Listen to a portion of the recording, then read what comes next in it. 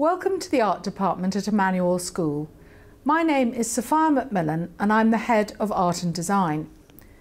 We are lucky to be housed in the modern Dacre building, a beautiful 3-storey bright and modern centre for the arts. It is equipped with a specialist paint and print studio, a darkroom for photography, a ceramic studio with kiln and glazing room, and a sculpture studio. The most exciting thing for me about art at Emanuel is the creativity, imagination and experimentation that our pupils bring to their work. Beyond the classroom, we have lots of extracurricular opportunities for our budding artists. The art club is very popular among our younger pupils, while older students are invited to regular masterclasses and life drawing sessions.